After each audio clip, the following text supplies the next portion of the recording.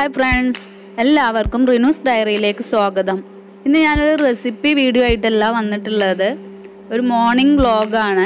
കൂടുതലായിട്ട് കാര്യങ്ങളൊന്നും ഉൾപ്പെടുത്തിയിട്ടില്ല. എൻ്റെ രാവിലത്തെ കുറച്ച് കാര്യങ്ങളും പിന്നെ ബ്രേക്ക്ഫാസ്റ്റ് തയ്യാറാക്കുന്നതും മാത്രമാണ് ഉൾപ്പെടുത്തിയിട്ടുള്ളത്. അപ്പോൾ അത് എങ്ങനെയൊക്കെയാണെന്നുള്ളതൊന്ന് നോക്കാം. അതിനു മുമ്പ് എൻ്റെ ചാനൽ ഇതുവരെ സബ്സ്ക്രൈബ് ചെയ്യാത്തവരും ആദ്യമായിട്ട് കാണുന്ന കൂട്ടുകാരും ഒന്ന് സബ്സ്ക്രൈബ് ചെയ്യണേ. അതോടൊപ്പം ബെല്ലൈക്കണോട് ക്ലിക്ക് ചെയ്ത് ഓൾ എന്ന് പ്രസ് ചെയ്യാം. പിന്നെ നിങ്ങൾക്ക് ഈ വീഡിയോ ഇഷ്ടപ്പെട്ടിട്ടുണ്ടെങ്കിൽ താഴെ കാണുന്ന ലൈക്ക് ബട്ടണോട് ക്ലിക്ക് ചെയ്യാം. ഇപ്പോൾ സമയം 6:30 ആയിട്ടുണ്ട്. 6:30 ആകുമ്പോഴാണ് കിച്ചണിൽ വരാറുള്ളത്.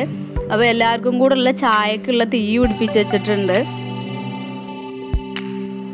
ഇന്ന് ബ്രേക്ക്ഫാസ്റ്റിന് പത്തിരി ഉണ്ടാക്കാനാണ് വിചാരിച്ചിട്ടുള്ളത്. പിന്നെ പത്തിരി ഉണ്ടാക്കുന്ന ദിവസമൊക്കെ ബ്രേക്ക്ഫാസ്റ്റ് കഴിക്കാൻ കുറച്ച് ലേറ്റ് ആവും.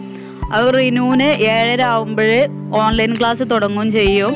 അപ്പം ഓൺലൈൻ ക്ലാസ് തുടങ്ങുന്നതിന് മുമ്പ് അവൾക്ക് എന്തെങ്കിലും കഴിക്കാൻ കൊടുക്കും. അത് പത്തിരി ഉണ്ടാക്കാൻ സമയം വൈകുന്ന എഴുതിയിട്ട് കുറച്ച് ഓട്സ് ഉണ്ടാക്കി കൊടുക്കുക. ഓട്സ് കഴിക്കാൻ അത്ര ഇഷ്ടമൊന്നുമില്ല. ബ്രേക്ക്ഫാസ്റ്റ് എപ്പോഴും നേരത്തെ കഴിക്കാനാണല്ലോ. അപ്പോൾ അവൾ ഏകദേശം ഒരു 6 മണിയൊക്കെ ആകുമ്പോൾ എണീക്കും ചെയ്യും. പിന്നെ ബ്രേക്ക്ഫാസ്റ്റ് ഇത് പത്തിരിയൊക്കെ ആയി വരുമ്പോഴേക്ക് ലേറ്റ് ആവില്ല. അപ്പോൾ അവൾക്ക് വിശക്കുന്ന എഴുതിയിട്ട് ഉണ്ടാക്കി കൊടുക്കുന്നതാണ്. അല്ലാതെ എന്നും ഇങ്ങനെ ഓട്സ് ഉണ്ടാക്കി കൊടുക്കാറൊന്നുമില്ല. അവൾക്ക് ചായ കുടിക്കാൻ സമയമാകുമ്പോഴേക്ക് ബ്രേക്ക്ഫാസ്റ്റൊക്കെ റെഡി ആവാറുണ്ട്. റെഡി ആവാത്തപ്പോഴും പിന്നെ ഓൺലൈൻ ക്ലാസ് അല്ലാതെ മദ്രസ പോകുന്ന സമയത്തൊക്കെ ചായയും പലഹാരമൊക്കെ ഉണ്ടാക്കി കൊടുത്തിട്ട് തന്നെയാണ് വിടാറുള്ളത്.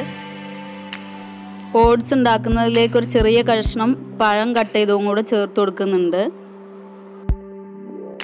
നിങ്ങൾക്കൊരു സംശയം ഉണ്ടാവും, പത്തിരിയൊക്കെ കഴിക്കുമ്പോൾ പിന്നെ ഇങ്ങനെയൊക്കെ ഉണ്ടാക്കി കൊടുക്കണമെന്നുള്ളത്. നമ്മൾ ബ്രേക്ക്ഫാസ്റ്റ് ലേറ്റ് ആയിട്ട് ഉണ്ടാക്കുന്നതെന്ന് കരുതിയിട്ട് മക്കൾക്ക് ഒരിക്കലും ലേറ്റായിട്ട് ഭക്ഷണം കൊടുക്കാതിരിക്കുക. നേരത്തെ തന്നെ കുറച്ചാണെങ്കിലും നേരത്തെ തന്നെ എന്തെങ്കിലുമൊക്കെ ആയിട്ട് കൊടുക്കാൻ നോക്കുക. എപ്പോഴും ബ്രേക്ക്ഫാസ്റ്റ് നേരത്തെ ആക്കുന്നതാണ് നല്ലത്.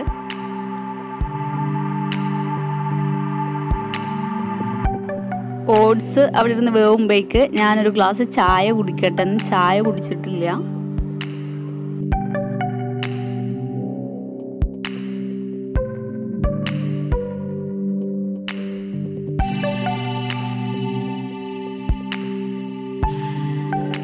അപ്പോൾ ചായ കുടിയൊക്കെ കഴിഞ്ഞിട്ടുണ്ട്. പത്തിരിൻ്റെ കൂടെ മുട്ടക്കറി ഉണ്ടാക്കാൻ വിചാരിക്കുന്നത്. അപ്പോൾ അതൊന്ന് പുഴുങ്ങാൻ വെക്കട്ടെ.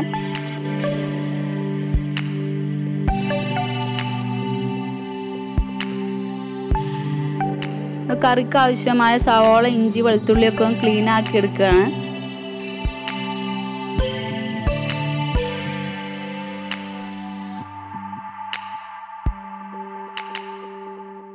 അപ്പോഴേക്കും ഉമ്മ ചായൻ്റെ വെള്ളം തിളച്ചപ്പോൾ അതിന് പൊടിയൊക്കെ ഇട്ട് ഇറക്കി വെച്ചിട്ടുണ്ടായിരുന്നു. ആ അടുപ്പത്ത് തന്നെ ചോറിനുള്ള വെള്ളം വെക്കുകയാണ്.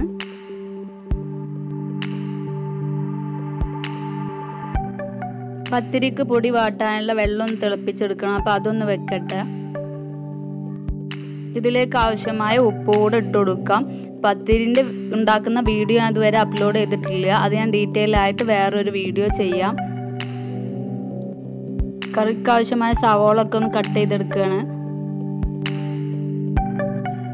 ഓട്സ് വന്നപ്പോൾ പിന്നെ റിനുവിനുള്ള ബ്രേക്ക്ഫാസ്റ്റ് കൊടുത്തു.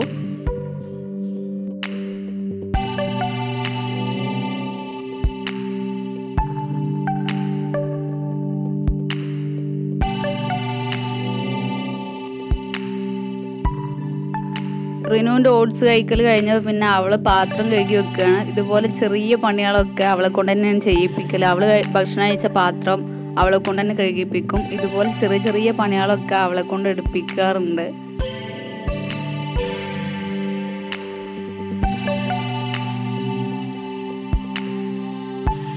പത്തിരിൻ്റെ പൊടി വാട്ടാൻ വെച്ച വെള്ളം തിളച്ചിട്ടുണ്ട്. ഇനി നമുക്ക് അതിലേക്ക് പൊടി ഇട്ട് കൊടുത്തിട്ട് നന്നായിട്ടൊന്ന് മിക്സ് ചെയ്തെടുക്കണം. പത്തിരി ഉണ്ടാക്കുന്ന വീഡിയോ ഞാൻ അപ്ലോഡ് ചെയ്തിട്ടില്ല എന്ന് പറഞ്ഞാൽ ഉടനെ തന്നെ ചെയ്യാം. പുതുതായിട്ട് കുക്ക് ചെയ്യാൻ പഠിക്കുന്നവർക്കൊന്നും ഇങ്ങനെ പത്തിരി ഉണ്ടാക്കാൻ അറിയില്ല. അപ്പോൾ അവർക്കൊക്കെ വേണ്ടിയിട്ട് പത്തിരി ഉണ്ടാക്കുന്ന വീഡിയോ അപ്ലോഡ് ചെയ്യാം.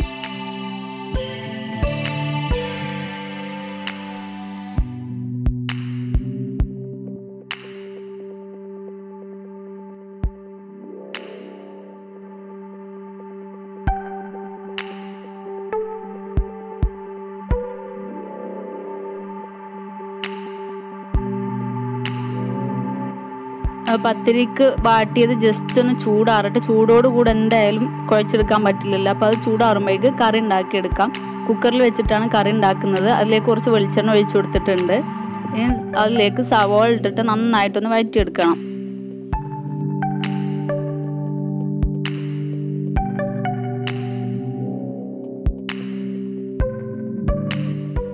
അപ്പോഴേക്ക് പത്തിരിക്കുള്ള ഏകദേശമൊക്കെ ഉമ്മ കുഴച്ച് വെച്ചിട്ടുണ്ട്. 2 പാർട്ടാക്കിയിട്ടാണ് കുഴക്കുന്നത്. പകുതി ഉമ്മ കുഴക്കുന്നുണ്ട്, ബാക്കിയുള്ളത് ആദ്യം ഉമ്മ കുഴച്ച് വെച്ചത്. അപ്പം ഞാൻ മുഴുവനായിട്ട് കുഴച്ചെടുക്കുകയാണ്. ജസ്റ്റ് ഒന്ന് കുഴക്കാനുള്ളൂ. ഏകദേശം ഉമ്മ ചെയ്തു വെച്ചിട്ടുണ്ട്.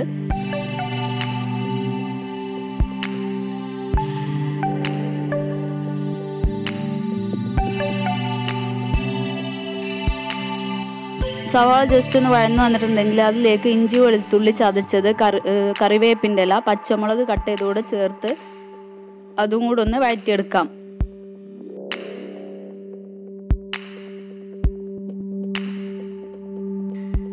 സവാള ഇഞ്ചി വെളുത്തുള്ളിയൊക്കെ നന്നായി വഴന്നു വന്നിട്ടുണ്ടെങ്കിൽ അതിലേക്ക് തക്കാളി കട്ട് ചെയ്തുകൂടെ ചേർത്ത് കൊടുക്കാം.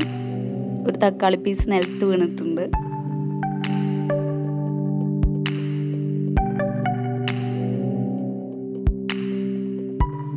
കറി ഉണ്ടാക്കുന്നതിനിടയിൽ ഞാൻ ഇവിടെ ഒന്ന് വന്ന് നോക്കിയതാണ്. റിനുവിന് ഇവിടെ മദ്രസ ഓൺലൈൻ ക്ലാസ് തുടങ്ങിയിട്ടുണ്ട്. 7:30 അവൾക്ക് ക്ലാസ് തുടങ്ങുക.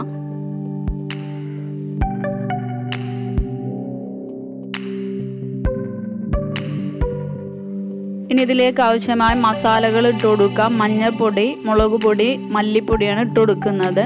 മുളക് പൊടി അത്യാവശ്യം പച്ചമുളക് ഉള്ളതുകൊണ്ട് കുറച്ചിട്ട് കൊടുത്തിട്ടുള്ളൂ. പൊടികളൊക്കെ ഇട്ട് കൊടുത്തതിന് ശേഷം അതിൻ്റെ പച്ചമണം മാറുന്ന വരെ നന്നായിട്ടൊന്ന് വഴറ്റിയെടുക്കുക.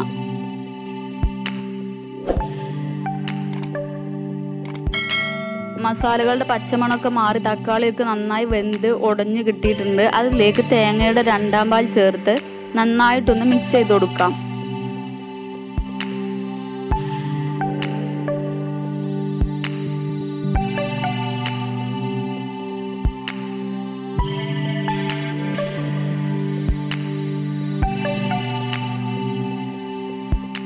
അത് ജസ്റ്റ് ഒന്ന് തിളച്ച് വരുന്ന സമയത്ത് അതിലേക്ക് മുട്ട പുഴുങ്ങിയത് ഇട്ട് കൊടുക്കാം. ഒന്നിച്ചിട്ട് കൊടുക്കേണ്ടവർക്ക് അങ്ങനെ ഇട്ട് കൊടുക്കാം. അങ്ങനെ പീസാക്കിയിട്ട് ഇട്ട് കൊടുക്കുകയാണെങ്കിൽ അങ്ങനെ ഇട്ട് കൊടുക്കാം. ഒന്നിച്ചിട്ട് കൊടുക്കണമെങ്കിൽ ജസ്റ്റ് ഒന്ന് അതിലൊന്ന് കത്തി വെച്ചിട്ടൊന്ന് വരഞ്ഞു കൊടുത്തിട്ട് ഇട്ട് കൊടുത്താൽ മതി. എന്നിട്ട് ഇത് പതുക്കെ ഒന്ന് ഇളക്കി കൊടുക്കാം. എന്നിട്ട് ഇതിലേക്ക് തേങ്ങയുടെ 1ാം പാൽ ചേർത്ത് കൊടുക്കാം. 1ാം പാലിലും 2ാം പാലിലും കുറച്ച് വെള്ളം ഒഴിച്ചിട്ടാണ് പാല് പിഴിഞ്ഞെടുത്തിട്ടുള്ളത്. 1ാം പാൽ ചേർത്ത് കൊടുത്തിട്ട് പിന്നെ കൂടുതൽ ടൈം തിളപ്പിച്ചെടുക്കണ്ട. ജസ്റ്റ് ഒന്ന് തിളച്ച് വന്നാൽ മതി. അപ്പോൾ ഫ്ലെയിം ഓഫ് ചെയ്യാം. ഇനി ഇതിലേക്ക് മല്ലിയില കട്ട് ചെയ്തുകൂടെ ചേർത്ത് കൊടുക്കാം. ഇനി വേണമെന്നുണ്ടെങ്കിൽ ഒരു കുറച്ച് ഗരം മസാല പൊടിച്ചുകൂടെ ചേർത്ത് കൊടുക്കാം. ഞാൻ ചേർത്ത് കൊടുത്തിട്ടില്ല. അത് ചേർക്കാതെ നല്ല ടേസ്റ്റാണ്.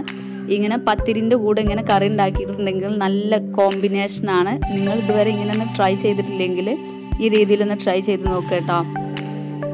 അപ്പോൾ മല്ലിയില ചേർത്ത് കൊടുത്തിട്ടുണ്ട്. നല്ല അടിപൊളിയായിട്ടുള്ള കറി റെഡി ആയിട്ടുണ്ട്. ഞാൻ കറി ഉണ്ടാക്കുന്ന വീഡിയോ എടുത്തപ്പോഴേക്കും ഉമ്മ പത്തിരിയൊക്കെ കുറച്ച് പരത്തി വെച്ചിട്ടുണ്ട്. ഇനി ബാക്കിയുള്ള പത്തിരിയും കൂടെ പരത്തി എടുക്കട്ടെ. പിന്നെ പ്രസ്സിൽ മാത്രം അമർത്തിയെടുത്തിട്ടല്ല ഞങ്ങൾ വീട്ടിൽ ചുടാറുള്ളത്. ഫസ്റ്റ് പ്രസ്സിലൊന്ന് അമർത്തിയെടുക്കും, എന്നിട്ട് ജസ്റ്റ് ഒന്ന് കുഴൽ വെച്ച് പരത്തും. അങ്ങനെ കുഴൽ വെച്ച് പരത്താതെ പത്തിരി ഞങ്ങൾ വീട്ടിലുള്ളവർക്കൊന്നും ഇഷ്ടമല്ല. അതുകൊണ്ട് കുഴൽ വെച്ചിട്ട് പരത്തിയിട്ടാണ് പത്തിരി ചുടാറുള്ളത്. പിന്നെ എല്ലാ പത്തിരി പ്രസ്സിൽ വെച്ചിട്ട് പരത്തിയാൽ നന്നായിട്ട് പരക്കൂല. ഇവിടുത്തെ പ്രസ്സിൽ വെച്ച് പരത്തിയിട്ടുണ്ടെങ്കിലും നന്നായിട്ട് റൗണ്ടായി കിട്ടാറില്ല, നന്നായിട്ട് പരന്ന് കിട്ടൂല. അപ്പോൾ ജസ്റ്റ് ഒന്ന് പരത്തും. പിന്നെ ഇതിങ്ങനെ പ്രസ്സിൽ അമർത്തി വെച്ചതുകൊണ്ട് പത്തിരി പരത്തുമ്പോൾ പൊട്ടുന്നുണ്ട്. അപ്പോൾ ജസ്റ്റ് ഒന്നും കൂടെ ഉരുളാക്കിയിട്ട് അതിൽ വെച്ച് പരത്തിയെടുക്കുകയാണ് ചെയ്തത്. അപ്പോൾ കൂടുതൽ ഇങ്ങനെ പരത്തി വെക്കുമ്പോൾ അങ്ങനത്തെ ഒരു പ്രശ്നം വരും.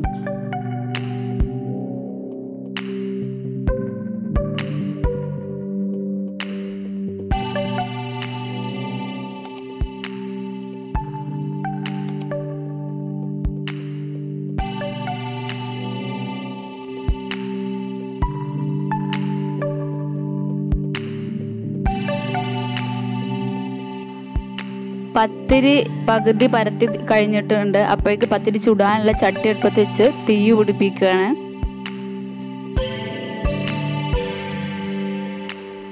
ബാക്കിയുള്ള പത്തിരി അവിടെ പരത്തുന്നുണ്ട്. അപ്പോഴേക്ക് ഇത് പരത്തി കഴിഞ്ഞ പത്തിരി ചുട്ടെടുക്കുകയാണ്. മറ്റേത് മുഴുവനായിട്ട് പരത്തി കഴിഞ്ഞിട്ട് ചുടുമ്പോഴേക്ക് ടൈം കുറേ വൈകും. അപ്പോൾ ഇങ്ങനെയാണ് സ്ഥിരമായിട്ട് ചെയ്യാറുള്ളത്. ഏകദേശം പരത്തി കഴിഞ്ഞിട്ടുണ്ടെങ്കിൽ ചുട്ടെടുക്കാൻ തുടങ്ങാറുണ്ട്.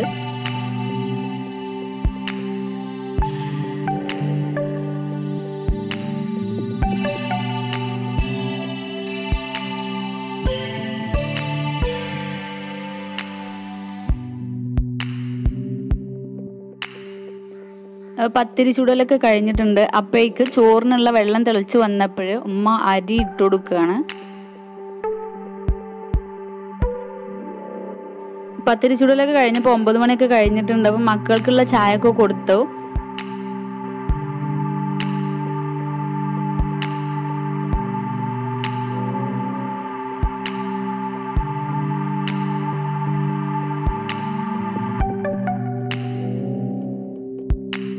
ചായ കൂടിയൊക്കെ കഴിഞ്ഞ് ഉമ്മ മീൻ മുറുക്കായിരുന്നതാണ്. ഉമ്മ മീൻ മുറുക്കായിരിക്കുമ്പോൾ എന്നും ഇതുപോലെ മീനിൻ്റെ തലക്ക് തിന്നാൻ വേണ്ടിയിട്ട് പൂച്ചാൾ വരും. അതിൽ ഈ വരയും പൂച്ച കുറച്ച് സാമർത്ഥ്യം കൂടുതലുള്ള പൂച്ച. ഉമ്മ എങ്ങനെ ഇട്ടുകൊടുത്താലും അവർക്ക് കിട്ടുന്നതിന് മുമ്പ് ഈ പൂച്ച ചാടി പിടിക്കും.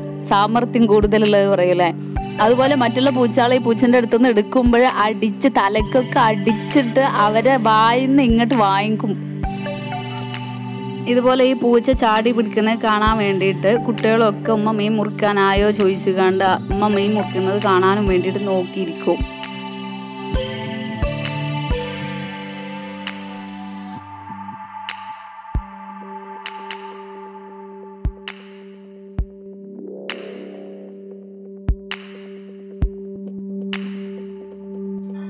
ഈ പത്തിരി പ്രസ്സൊക്കെ കഴുകി ഒന്ന് എടുത്ത് വെക്കട്ടെ. ഇങ്ങനെ പത്തിരി പ്രസ് കഴുകി വെക്കുമ്പോൾ ഒന്നുകിൽ കഴുകൽ കഴിഞ്ഞിട്ട് നന്നായിട്ട് ഉണങ്ങിയ തുണി കൊണ്ട് തുടച്ച് വെക്കണം.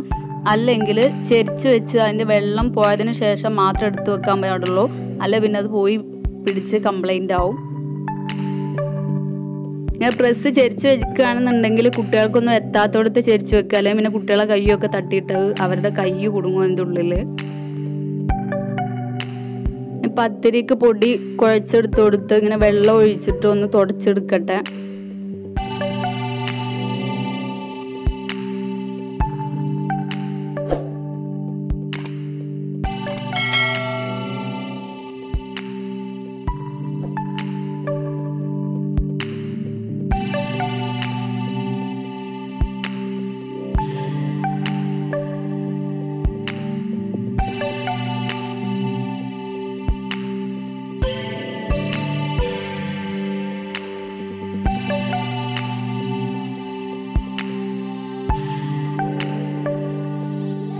ചായ കുടിച്ച പാത്രങ്ങളൊക്കെ ഒന്ന് കഴുകിയെടുക്കാനുണ്ട്. അതൊക്കെ ഒന്ന് കഴുകിയെടുക്കട്ടെ.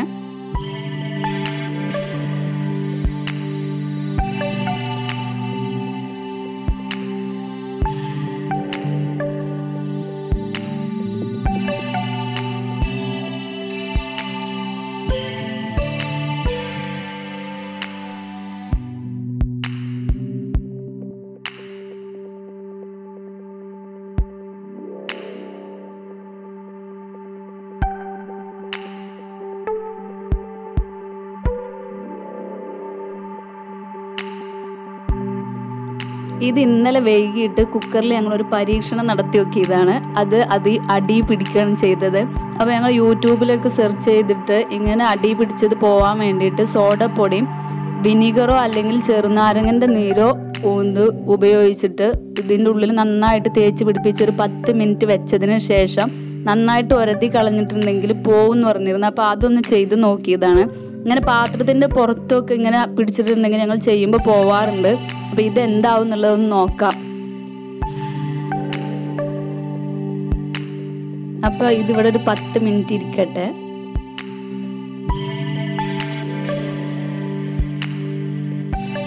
അപ്പോൾ കുറച്ച് സമയത്തിന് ശേഷം അത് നന്നായിട്ടൊന്ന് ഉരതി പിടിപ്പിക്കുക നാരങ്ങ അതിൻ്റെ ഉള്ളിൽ.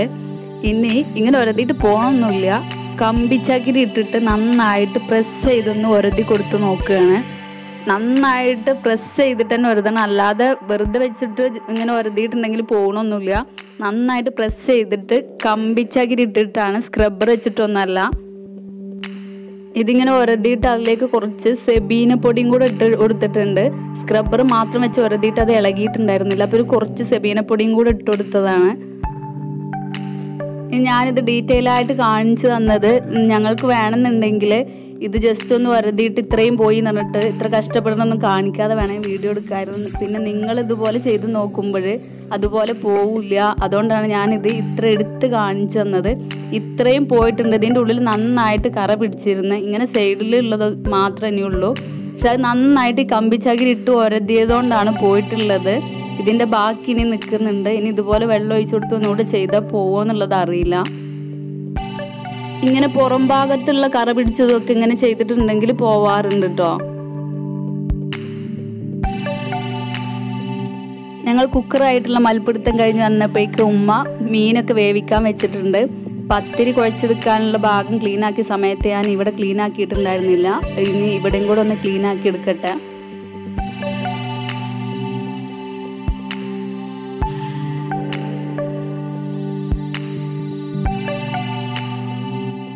കിച്ചൺ ക്ലീനിങ് ഒക്കെ കഴിഞ്ഞിട്ടുണ്ട്. ഇനി ബാക്കിയുള്ള സ്ഥലമൊക്കെ അടിക്കലും തുടക്കലൊക്കെ അനിയത്തിക്കുള്ളതാണ്, അത് അവൾ ചെയ്യും. അപ്പം ഇനി എനിക്ക് അലക്കാനുള്ളതൊന്ന് അലക്കിയെടുക്കട്ടെ.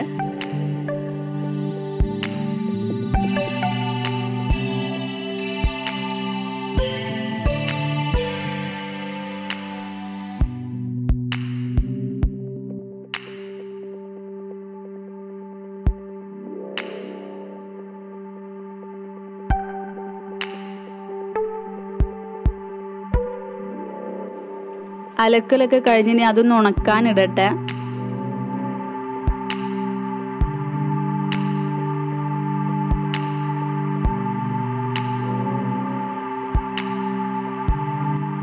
കുളിയൊക്കെ കഴിഞ്ഞ് വന്നതിന് ശേഷം അകത്ത് വെച്ചിരുന്ന മണി പ്ലാന്റിൻ്റെ ബോട്ടിൽ നിന്ന് ആദ്യം വെച്ചിരുന്നതൊക്കെ ഒന്ന് ഒഴിവാക്കി പുതിയതൊക്കെ ഒന്ന് വെക്കുകയാണ്.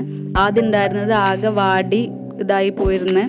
അപ്പോൾ അതൊന്ന് മാറ്റി വെക്കുകയാണ്. ഇത്രയൊക്കെയാണ് എൻ്റെ ഒരു ദിവസത്തെ, അതായത് രാവിലത്തെ കാര്യങ്ങൾ എന്ന് പറയുന്നത്. നിങ്ങൾക്കെല്ലാവർക്കും ഇഷ്ടപ്പെട്ടിട്ടുണ്ടാവും എന്ന് വിചാരിക്കുന്നു. ഇഷ്ടപ്പെട്ടാൽ ലൈക്ക് ചെയ്യാനും ഷെയർ ചെയ്യാനും മറക്കരുത് കേട്ടോ. അതുപോലെ തന്നെ എൻ്റെ ചാനൽ ഇതുവരെ സബ്സ്ക്രൈബ് ചെയ്യാതെ കാണുന്നവരും ആദ്യമായിട്ട് കാണുന്നവരും ഒന്ന് സബ്സ്ക്രൈബ് ചെയ്യണേ. അതോടൊപ്പം ബെല്ലൈക്കൺ ക്ലിക്ക് ചെയ്ത് ഓൾ എന്നൂടെ പ്രസ് ചെയ്യാൻ മറക്കരുത്. അങ്ങനെ ചെയ്താലേ പുതിയ വീഡിയോസിൻ്റെ നോട്ടിഫിക്കേഷൻ നിങ്ങൾക്ക് അപ്പോൾ കിട്ടുള്ളൂ.